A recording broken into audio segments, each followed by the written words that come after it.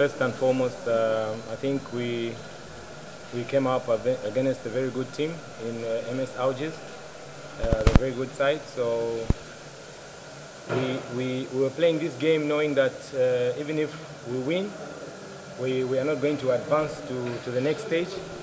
But we had to use this game as part of preparation for the league, which is about to start.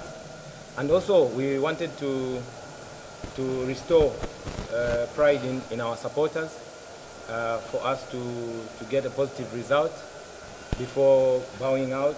Eventually, we are not going any further in the competition, but we're playing for pride. We had to show that we're playing at home. And I think the preparation that we had the past 2 weeks, we've been in camp. It was evident in the way the team performed today.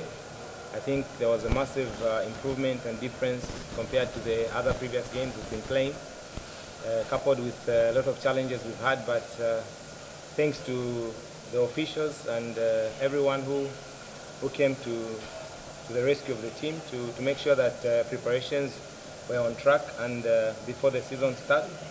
So it wasn't an easy game, but we're thankful that we got a positive result today. We got a win eventually in the Confederation group stage.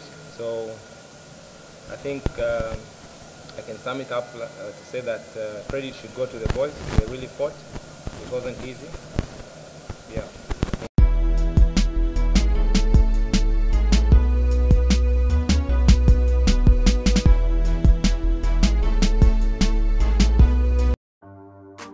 Kuwa karibu na matukio ya burudani, udaku, michezo, maisha ya wasanii na mengineyo ya kufurahisha.